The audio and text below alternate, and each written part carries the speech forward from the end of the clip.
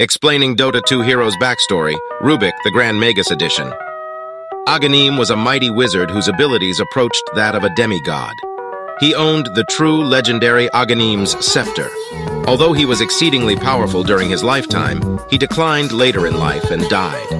The circumstances of his death are unclear, with conflicting stories passing around as rumors. After his disappearance, his namesake scepter was passed on to his son, Rubick. His secrets are closely held by Rubick and coveted by people like Mareska, who desire its awesome power. Rubick lives in the shadow of his father, constantly striving to match his fame and power, but has not yet succeeded. While many mages can cast spells, only the most skilled and talented are recognized as magi. Despite this, competition and courtesy among sorcerers are not always guaranteed. Rubick was already a renowned duelist and scholar of sorcery, but he never considered himself Magus material until he found himself in the midst of his 7th assassination attempt. Disappointed by the lack of creativity in the attempts on his life, he decided to announce his intention to kill a Magus to ascend the ranks.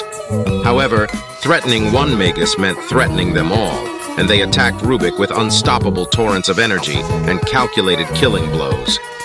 But as the battle raged on, Rubick discovered that he could subtly read and replicate his opponent's powers, turning them against each other and sowing chaos among the group. Eventually, the sorcerers turned on each other without suspecting Rubick's involvement. When the battle ended, Rubick emerged victorious and presented his petition of assumption to the Hidden Council. Despite objections from some, the insubstantial 11 agreed to grant Rubick the title of Grand Magus. Though many were injured and some dead, Rubick was delighted with the week's festivities and his newfound status. At some point in time, Rubick captured a mysterious puzzle named the Puzzle of Perplex in a special staff. He has spent his idle moments attempting to unlock this mysterious puzzle, but he could not solve it by himself. From time to time, he casts this puzzle on an enemy in hopes of gaining insight from their futile attempts to solve it, as they hang enthralled by its mesmerizing mechanisms.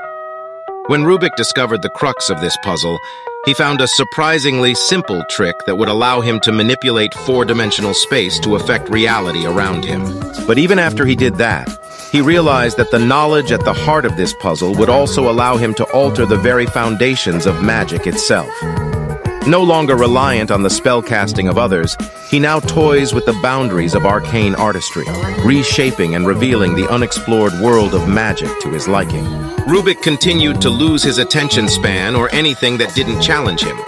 So he finally found something that seemingly be the ultimate challenge, something that would surely be interested: the War of the Ancients.